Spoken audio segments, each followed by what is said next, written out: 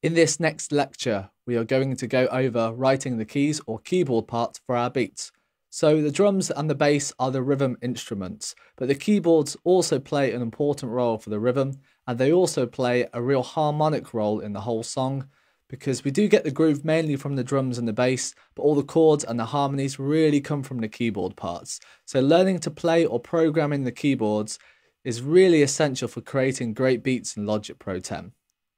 A thing to do if you don't know too much music theory is to just start off with simple steps like realizing the difference between major and minor chords, because it will really help in writing music.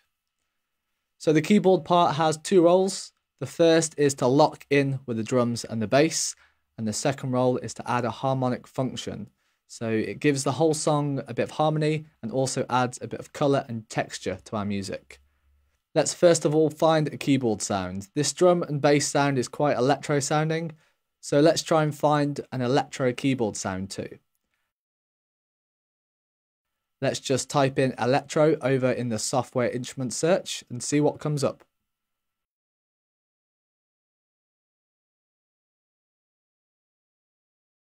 Let's try this one.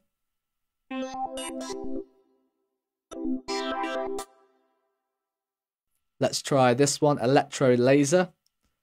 For this exercise, I want more of a keyboard part rather than an effect or a synth sound. Let's try electric piano, because I do think a lot of these electro software instruments are more sound effects than keyboard instruments. Alternatively, if you don't want to search through the software instrument library, we can open up the electric piano instrument here. And it's vintage electric piano. We can always change this later on, but I think it's good to start with an instrument that is very similar to what you want already, because then it will allow you to write based around this sound. Let's just go through a few of these keyboard sounds. Let's just change the octave.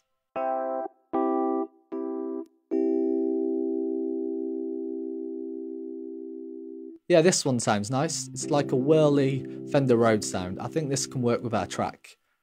So similar to writing the drums or bass, for the keyboard part you can either play it in live with your MIDI controller or musical typing, type in the MIDI information, or find a loop and manipulate it. I personally like to play the part in live because I do think you can get more ideas performing it in, but that's just the way I like to work. If you're new to writing music, try all the different techniques I give you and find out what works for you, as it might not be the same as what actually works for me. Going back to the drums and bass on the track, there are three different sounds. The third section was a breakdown section where there was less going on. There was also the second section where the snare was playing 4 to the floor, which means a note every beat, and the first section, which was the main groove of the song. Okay, let's just loop the first section. The best thing I find for writing in keyboard parts is just jam it out and play along to the track just to get a feel for what you want to play in. Remember your harmony. You want to ideally have more than just octaves and fifths. You really want to add a third to your chord as well. If you're struggling really to create a chord, it will say up here what the chord is. It says at the moment C minor. If you do know a bit of music theory, you can also add a 9th or an 11th or even a 13th of the chord too. We can see this new name of the chord up here. Jazz up the chords a little bit if you're into that kind of thing. It can make it a little bit more interesting. I would, however, just start with the basic major and minor chords, which is the first, third, fifth, and octave of the chord. Like I said, I would just get a feel for the track and try to think what kind of keyboard part would complement this music nicely. So just groove along and don't record yet and just get a feel for the keyboard parts.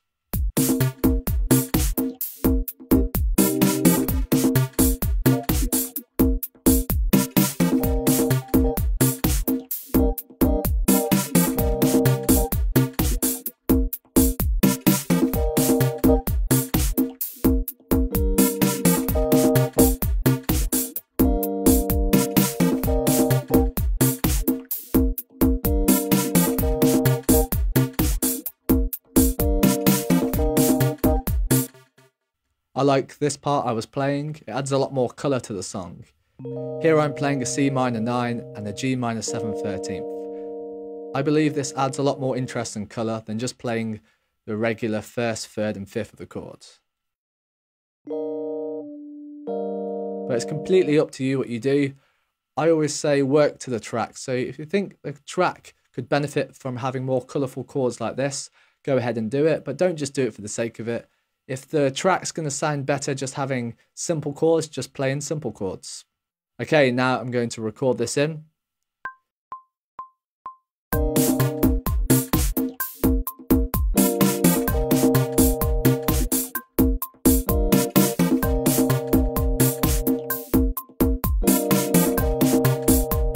If you make a mistake, you can always just record it in again, or just leave the loop going and record over your mistakes.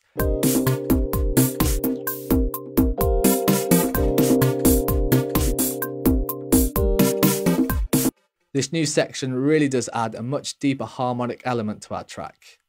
Let's now open up the piano roll editor, shortcut Command 4, and have a look at these MIDI notes. I have got a few mistakes, so I'll just clean it up. Sometimes when you play these more advanced chords, you might accidentally hit the wrong notes, but it's really easy to fix minor errors in the piano roll editor. Okay, let's change the quantized time to quarter notes, as these held notes are a little bit longer, so we can change it from 16th to quarter notes. Let's hear this now.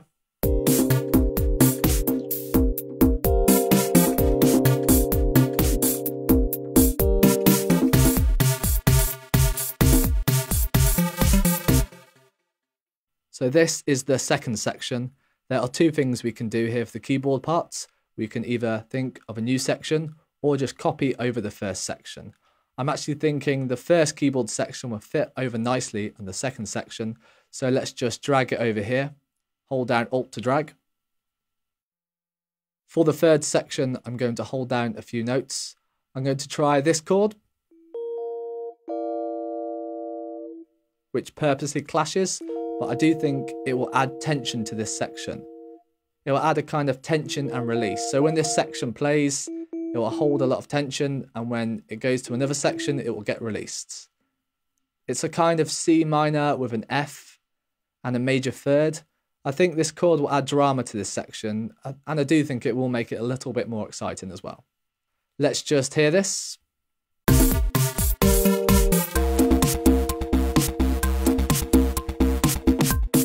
Let's just quantize this by opening the piano roll editor, shortcut Command 4, and hitting the quantize button over here. Let's now just hear this back. Let's now copy over the first section for the repeat. If you look here, we actually repeated the third section, but only half the length. Let's just drag over and resize this MIDI information. I believe that this new keyboard part will give a much more mature element to our track, as these chords really do add a nice deep harmony, and I think it does make the track a lot more interesting for the listener. Let's just hear this track now.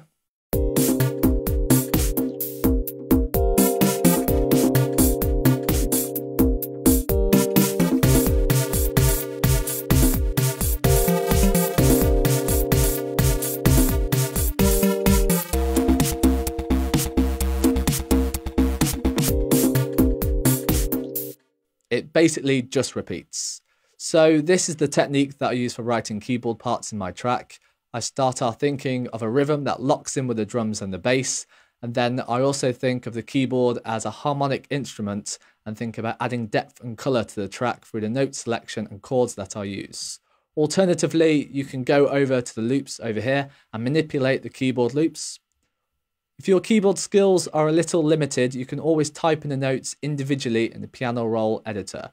Just remember to think about music theory when you do this, things like the chords of the key and the difference between major and minor chords. So in this lecture, we've gone through the keyboard parts and how I write keyboard parts. If you have any different techniques, then please post them in the discussion board. I'd love to hear them. Thanks for watching, and I'll see you in the next lecture. Hi, welcome to this lecture. This lecture is all about microphones. So there's loads of different microphones to choose from, so I thought I'd just do this lecture so you know the main difference between the different microphones, and also which microphones might be useful for you to use in creating your own music. So there are 3 different types of microphones. There are dynamic microphones, ribbon microphones, and condenser microphones. And we also get different polar patterns. So we get figure of 8 microphones, which means you basically get signal from one side and the other. We get cardioid microphones, which means it's a direction of sound, a little bit at the rear as well, like a heart shape. And we get hypercardioid, which is really directional. And then we get omnidirectional, which is the whole room. So I've just got a selection of microphones here. I thought I'd just show you a few of these and also show you my favourite ones. But first of all, you'll notice that I've got a microphone here. This is a Rode Link lapel microphone. It links to a power pack on the back here. And yeah, this is actually a backup microphone. My main microphone is this one up here. This is an RE20. It's a broadcaster microphone. And for my other lectures, this is the one I've been using for my spoken voice. Another one I use now and again is this. This is a SM7B. This is great for spoken word also. It's also great for male vocals and a lot of hip hop vocals. I know Bono from U2 actually uses this microphone.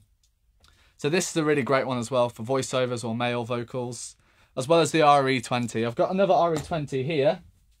This is actually one of my favourite microphones to use. It's also great for bass guitars as well. And yeah, it's really, really good for voiceovers. So if you look at different radio stations, they normally either have RE20 or the SM7B. These are the main ones for voiceovers. Okay, these are both dynamic mics as well. Dynamic mics are generally more durable. They can take a bit more of a beating than definitely ribbon mics and condenser mics. And you don't need phantom power as well, so they don't need any external power. So a ribbon mic is like this one. This is a SE Electronics X1R, sorry. So this is, I don't really use this often. It's a very fragile ribbon microphone. It's also figure of 8, which means you get sound from one side and the other. And it's really good for picking up bright sounds, but yeah, it's not one that I normally use. There's also this one, which is the T-Bone RM700. This is a figure of 8 microphone as well. I use this one a bit more. This one picks up more brighter sounds as well. So it's quite nice. This one's a little bit more inexpensive than the SE Electronics. And then we go on to condenser microphones. So condenser microphones are basically they're brighter than dynamic microphones. They're less fragile than ribbon microphones, but still more fragile than dynamic microphones. They are quite expensive. Like this mic's probably close to, I don't know, $800, $900, maybe more. It's 414.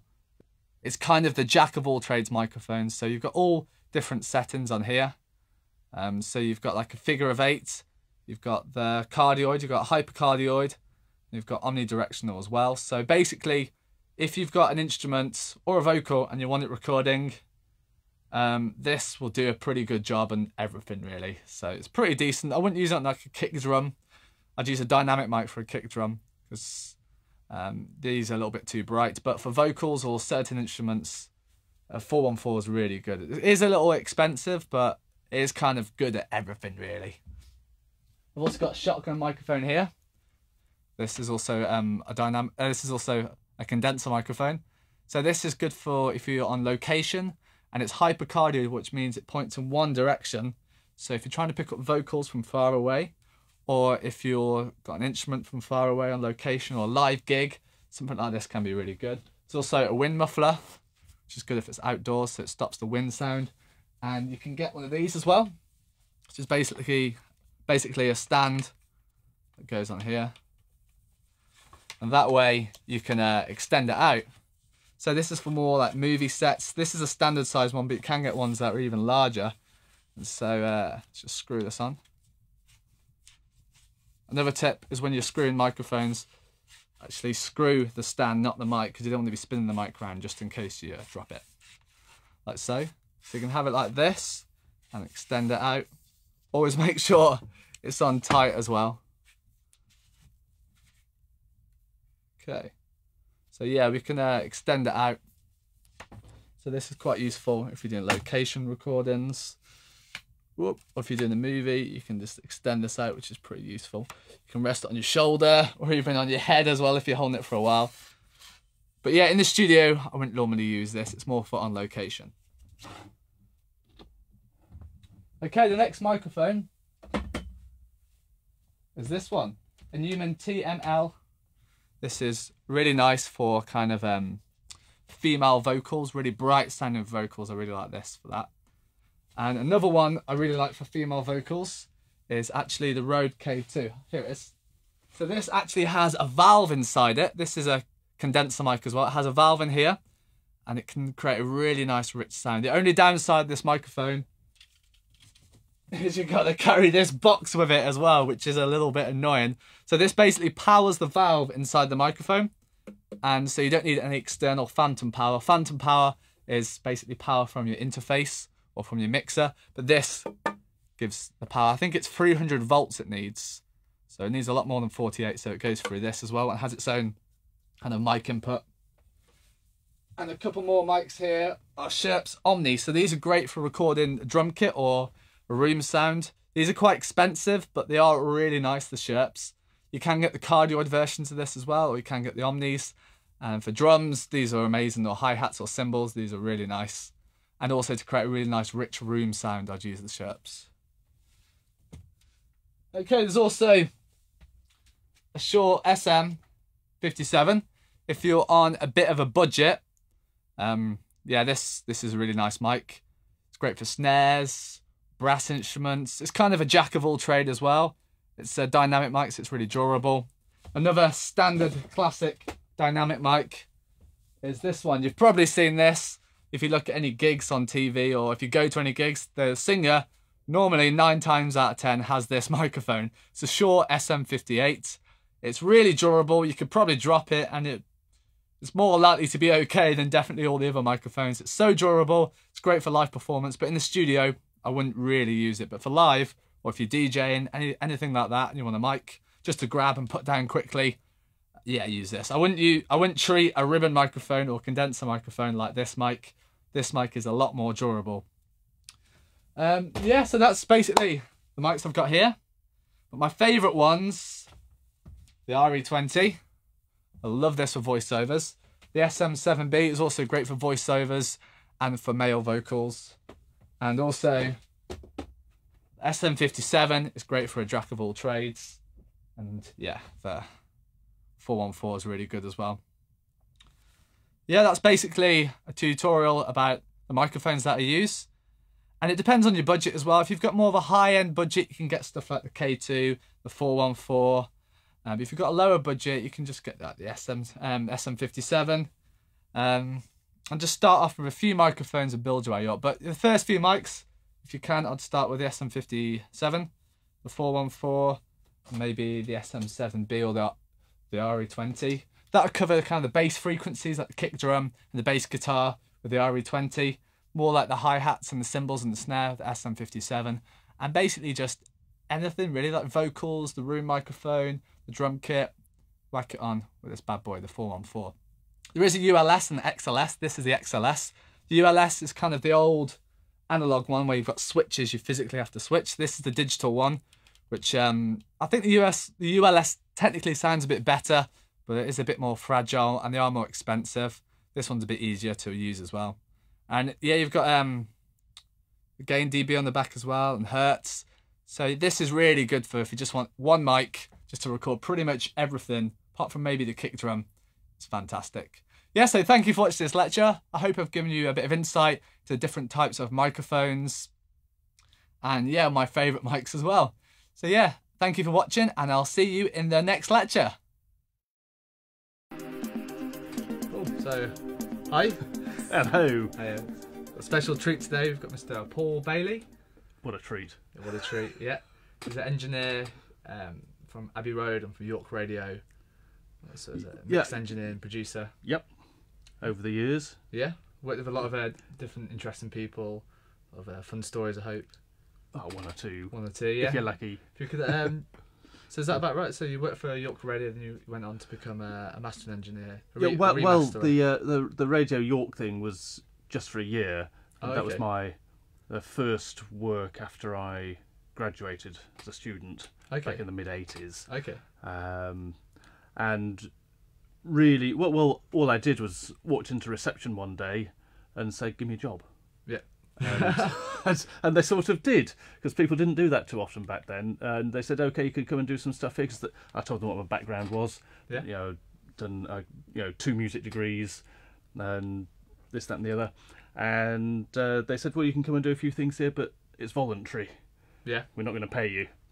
But after a while, when they suss out that you can actually do a few things, they did start giving me some paid gigs and jobs and things. You know, going out doing vox pops, operating the radio car, manning the phone on phone-ins, exciting things like that. Doing the early morning shift, arriving at 5 in the morning, because you're a bit of a mug. Not many people will do that. Yeah. But when you've got no money, you'll do anything, pretty much. Yeah.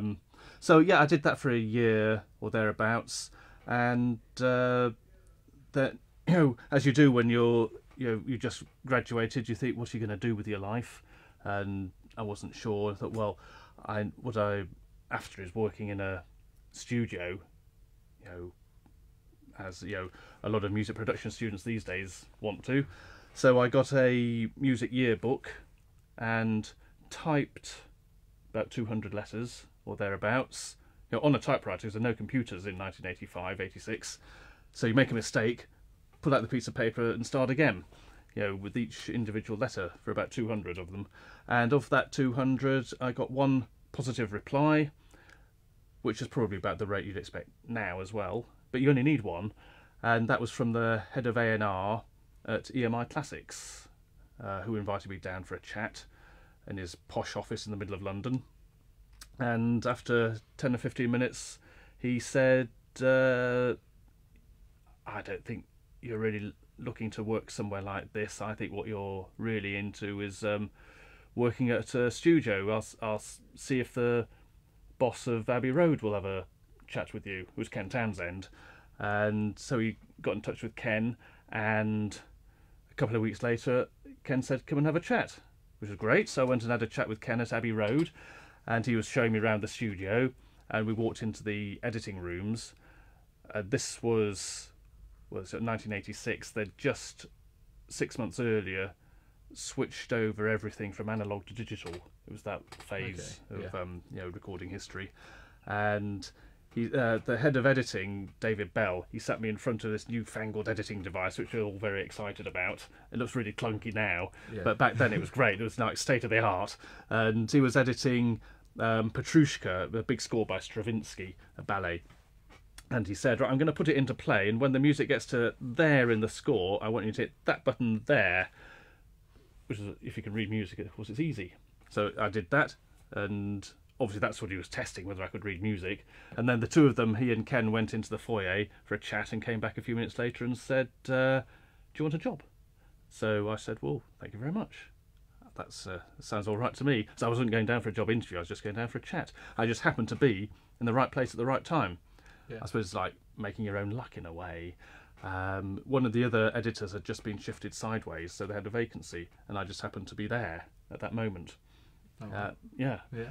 So I started off there as a classical music editor, and you very quickly realise, or at least I did, that if that's all you're going to do, after a couple of years you're going to end up in the lunatic asylum, because it's crazy. It's a crazy world.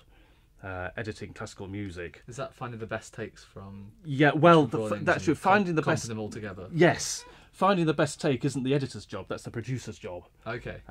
So what will happen is there'll be the sessions, whatever the music is, and the producer will then mark up the score, say, from here to here I want this take, from here to here I want this take, and then this take, and then this take, and then the editor has to chop them all together to make it sound like the music's just been played once and then the musicians have just walked out, which of course is the illusion. That's what everyone is supposed to think, but isn't actually the case. So it's a real skill, really, to be able to edit classical music successfully. You have to, if not actually be a musician, you have to go to concerts a lot, listen to music a lot, know when it sounds right, know when it sounds wrong, when a phrase is working. When you do an edit, all sorts of things can happen. Because classical music is not recorded to a click or anything like that. So tempo, dynamics, just general feel. If it's complicated music, are you sure you haven't missed any notes out, or you've doubled up on some notes or something like that? So you really have to know the score back to front. Oh yeah. Yeah. Well, you have to be able to read the score really fluently, and know if there's something wrong. Okay. You don't actually have to know the actual piece of music that you're editing, although by the end of editing it you probably will. Yeah. But that's the other thing, because you end up doing so many edits and getting forensic with it, honing in on 10-second chunks, you can get to the end of a whole CD's worth of music and not know whether it was any good or not, as a piece of music or as a performance, because all you've been doing is listening to little listen to the chunks. technical elements instead of and it can listen to how it makes you feel, I guess. Yeah, exactly. So you're listening in an entirely different way when you're editing to when you're listening as a consumer of the music. Entirely different way. You're being very technical, and you're just making sure everything is just right from a technical point of view, as well as making sure over that period of the edit, 10 to 20 seconds either side, that musically it all works as well and the feel of it is correct.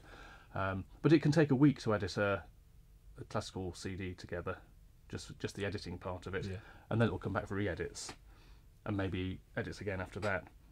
Oh, really? Yeah. Yes. Long, complicated process. So it can be. 1,000 takes on a classical recording session is not uncommon.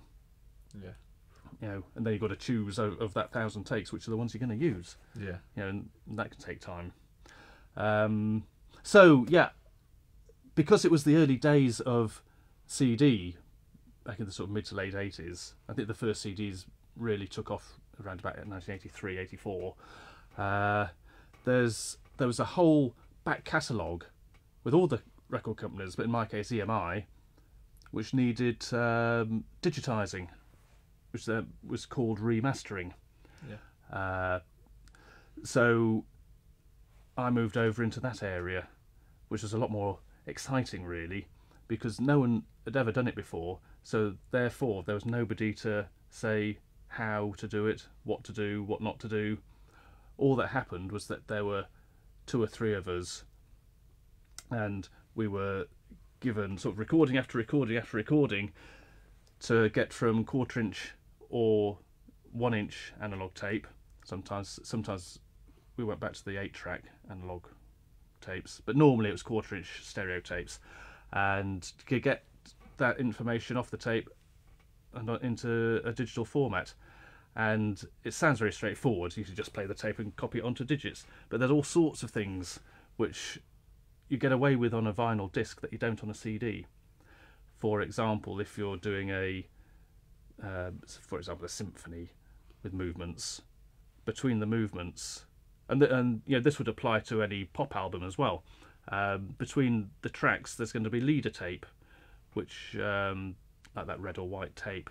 So when you play it in the digital world, the tape hiss will just go shh, glug, glug, glug, glug, glug, glug, glug, glug, glug, glug, glug, psh, and you're back into the next track. And so that sounds rubbish on a CD. So you've got to come up with ways to keep ambience up between movements or between songs, so it just sounds like the background noise is just continuous and you're not drawing attention to it. It's part of the human condition. If something in your environment doesn't change, you don't notice it. I know a lot of people, they actually sleep with a fan on, so if you have constant sound, it helps you go to sleep. And if you have random sporadic sounds, it wakes people up. It's the same thing, and it applies to smell as well. If you were fortunate to walk into a pigsty, it would smell like mad, but after 5 minutes you can't smell it, because it's just part of the environment. You only notice something when it changes. So you've got to deal with that. All sorts of other things. Analog edits sometimes become more audible in the digital world, because on a vinyl disc there's the inherent noise of the disc masks things. There's of course the story about whether vinyl discs sound better than CDs. That's a whole nother story, isn't it? Yes. But the fact of the matter is that whether you like the sound or you don't like the sound, there's some problems on tapes which are masked when you listen to it on vinyl disc and are not masked on a CD. It shows everything in all its glory. audible edits, print through, where when the tape is wound, if there's something loud, like a loud chord or a loud drum hit or something, that can really, the magnetism of that can seep through onto the bit of tape lying next to it, and if that's a quiet bit of music, you can like hear a pre-echo. So when the tape's playing, you can hear for a couple of seconds what's coming before it actually comes properly, if that makes sense. Yeah, good. So you've got to try and get rid of that sort of thing where you can. Back in the 50s and 60s, electronic gear wasn't always grounded as well as it is now, so you get hum. Oh, really? Mains hum. Yeah. As a regular thing, especially if you go back into the 40s, an early tape commercially came in 1949, and into the 50s, 50 hertz mains hum all the time, and in America it's 60 hertz, plus the harmonics, of course. I know you can get plugins that get rid of 40 or 50 hertz. Yeah, and the harmonics, and then 100, 150, 200. Yeah, you can. I've got a couple, but I never use them. I just put parametric EQ on as notch filters, make the filter as narrow as I can. Just find out where it is. Find where it is, and drop it by the minimum amount necessary to get rid of it. Of course, the more you do it, the more you're creating, aliasing in the filter and distortion. So just drop it by the minimum amount. Shouldn't ever have to be more than about 10 dBs, but as you go up through the frequencies, it tends to get quieter. So 200 hertz at -5 will probably do it. Yeah. Still be there a little bit, but not so much as it's going to bother you. So there's that, and rumbly things going on under it, thumps, those sorts of things to get rid of. Dropouts, where bits of oxide fall off the tape and create a dropout. Got to get rid of those, and which is easy now with the software we've got. You can just use Retouch, or other programs are available, like Photoshop for audio, and draw out problems. But back then you couldn't do that. You'd have to either do a little edit to close up the dropout, or put a bit of reverb on, or something, just to hide it. So all sorts of problems. And then, of course, there's the whole question of do you or do you not EQ and change the sound of these recordings? Because theoretically, you're going to make it sound better. Well, that's the thing, isn't it? Yeah. So we did. Yeah. I would. Yes. But some people wouldn't.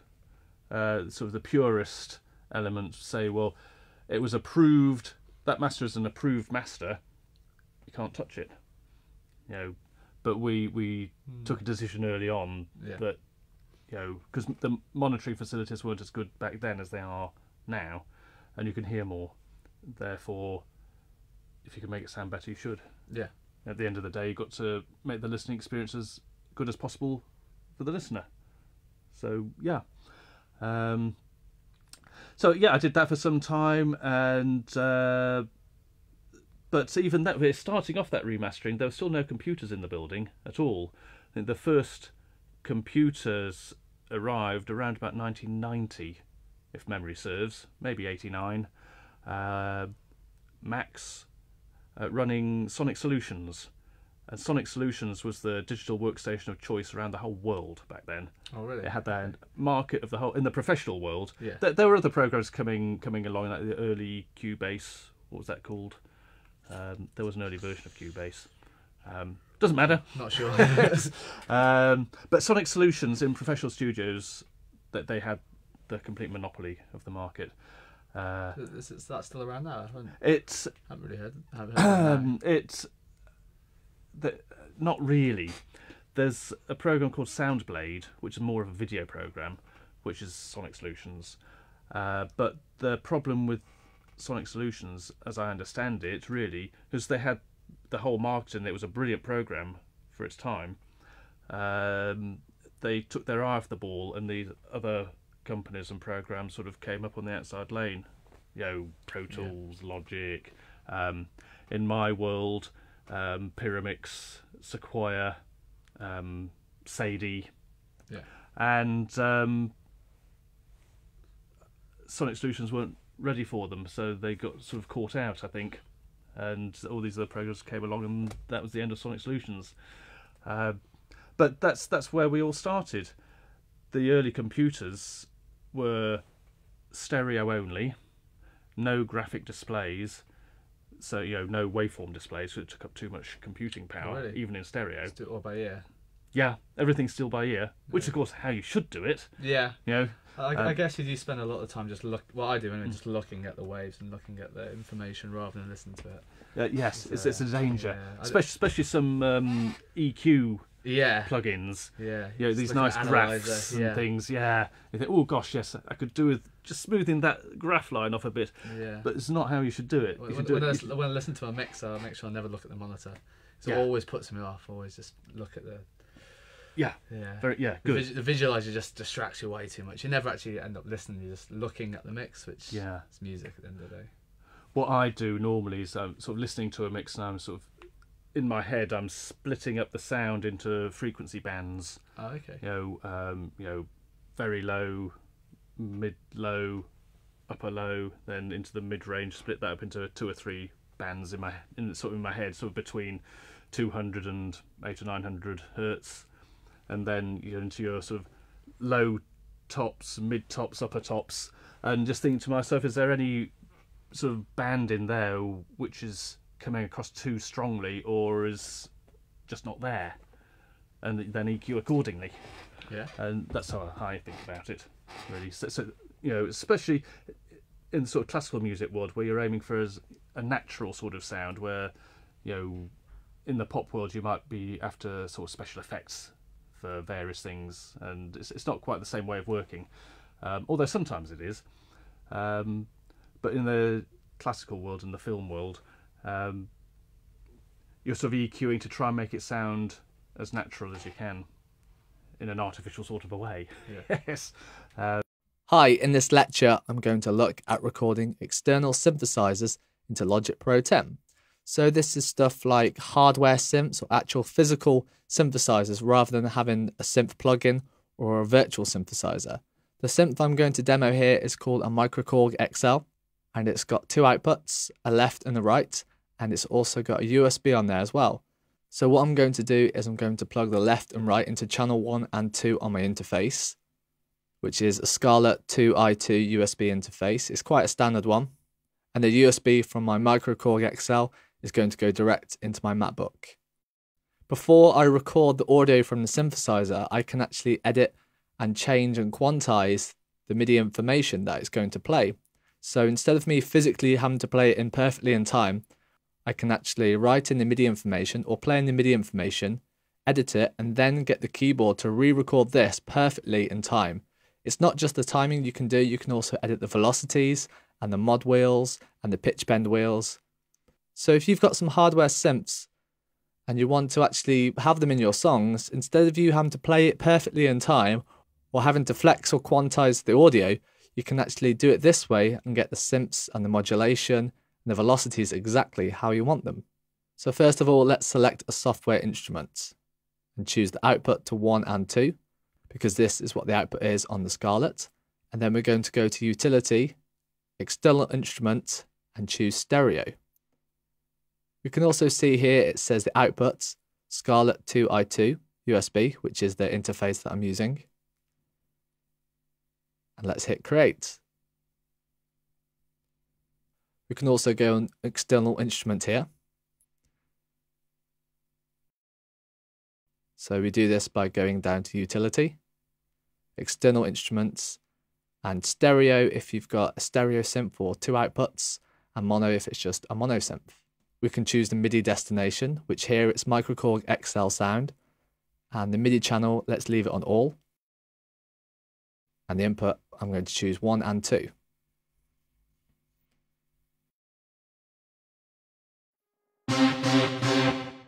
Okay, we can hear it there. You might have noticed a crackle sound at the start. That was me adjusting the volume knob. The volume knob has a few slight problems.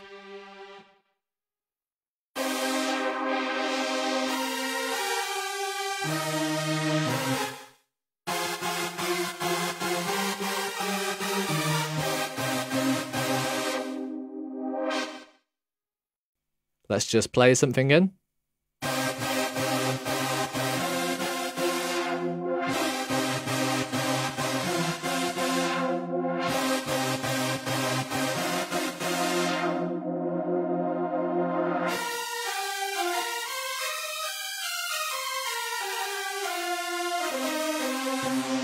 So you will notice that that data actually recorded itself. I hit record and that recorded it in. Now I'm going to record something that I'm more likely to use.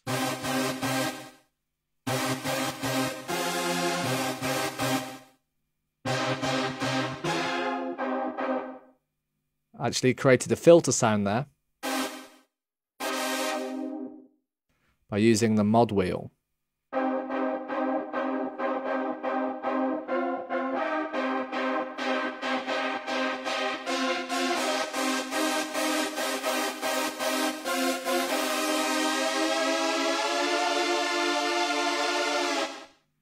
And I also created a pitch bend. So this will actually record in on the MIDI data, the pitch bend and the modulation wheel. So we can quantize this first of all.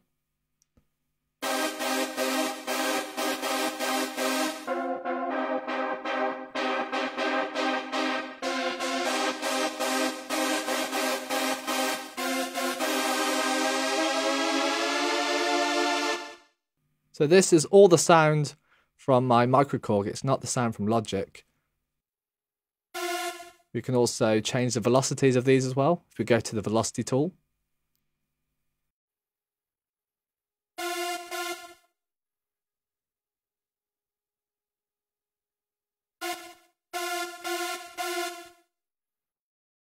And we can also hit this button and look at some more parameters.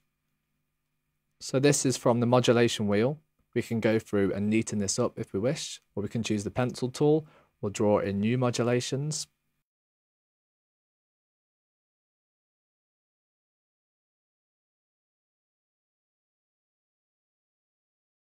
This way, when we record in our audio from the synthesizer, it will play exactly how we want.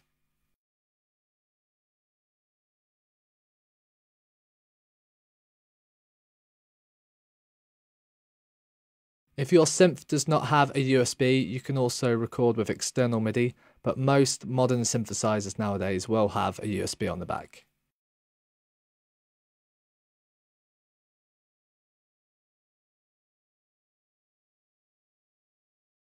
And let's go on the pitch bend. And here you can see it's also recorded in the pitch bend information. Just going to neaten this up a little bit.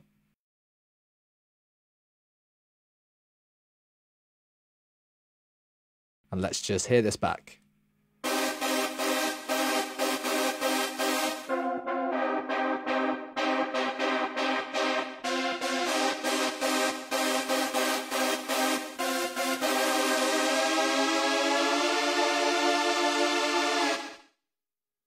So what we need to do now is actually record in the audio. So let's create a new track, hit audio, and choose the inputs as 1 and 2, the same as the external instrument, and output 1 and 2, the same as the external instrument. And it also links up to our interface, the Scarlett 2i2. And hit create. Arm the track. We can also mute it as well, because when we record this in, we hear both otherwise.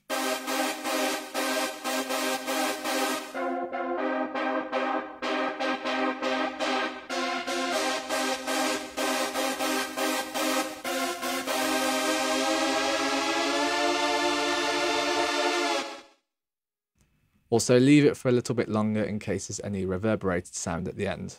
Let's just hear this back.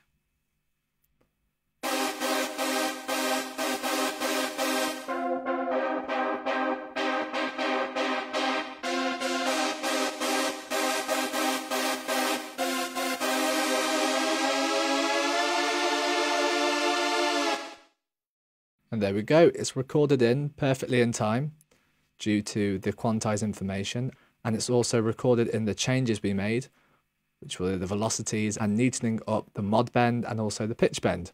So if you've got any external synthesizers, you can actually record them into Logic and you can make sure they're played in perfectly by doing it this way.